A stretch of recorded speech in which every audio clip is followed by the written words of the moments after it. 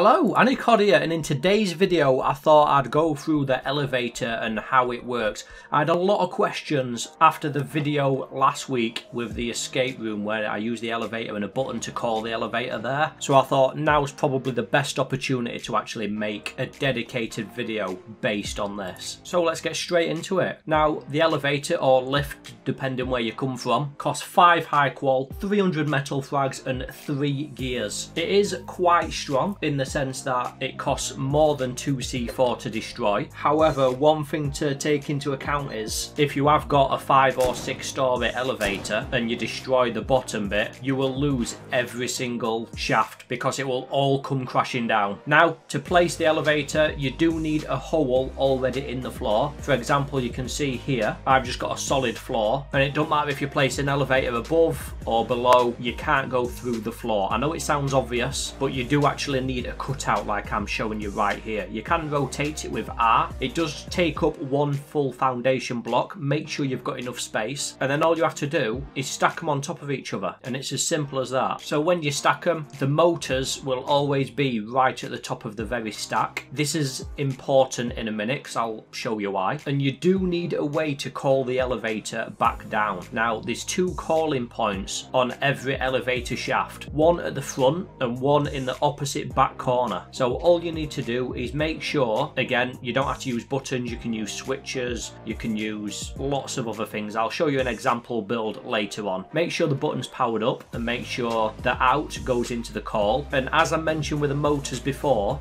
you need to make sure that you've got some sort of power source near the top end. For example, if you've got a 6 elevator shaft, which is the maximum you can have by the way, and you've got a battery on the bottom floor, you're going to really struggle getting the power up there. So once you've connected it to the motor, run down, put some power in it, and you will see lighting coming from the shaft, and that shows that it's powered. Obviously you can put a switch in between this so you can turn the elevator on and off depending if you want to use it or not, but then once you call it, the elevator will go to that floor. There's also some buttons so you can go up and down manually, but that's pretty much the basic workings. So if you understand this, then you can have some cracking times with this thing in Rust. Now, there is a couple of things you can do to make your life a little bit easier. Here's just one example. You can put RF receivers out. Again, make sure they're completely wired up, and if you wire them up to the elevator calling point, when the RF receiver receives the correct frequency, it will put power to the call point, hence powering the elevator to stop at that floor. I hope that makes sense. If not, I'm going to show you anyway. But there's a million different ways you can set these elevators up, and this is just one of them. Now again, make sure everything's got power.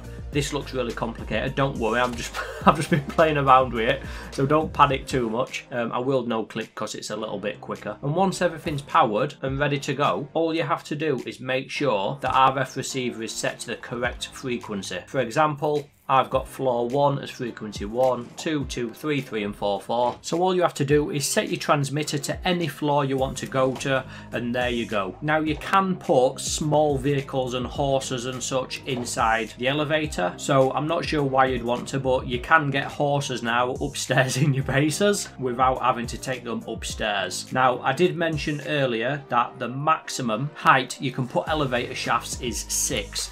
So I know what you're thinking, well, what if your base is higher than 6 stories? Well, first of all, you don't need it any higher than 6, but say for example you have, you can simply put it 6 high, and then on the 6th floor, put another set of elevators 6 high again, put a little corridor on and across, and just keep doing that until you get to the maximum height, which I think is 20 blocks. I don't think you can get higher than that. However, you can actually build the elevators higher than 20 blocks. So as you can see here, we've pretty much hit the maximum height now, and we were still able to keep adding elevators right above the maximum limit. Again, really not sure why you'd want a base this high unless you're the world's most epic roof camper, but the option is there. And remember what I said about making sure you can power these up. I'm just using generators just for an example, just to get them to work. I'm not going to do anything fancy with them, just connect them to some splitters, get some power in, and away we go. So now I've put this video up, there probably is going to be some roof campers watching this that's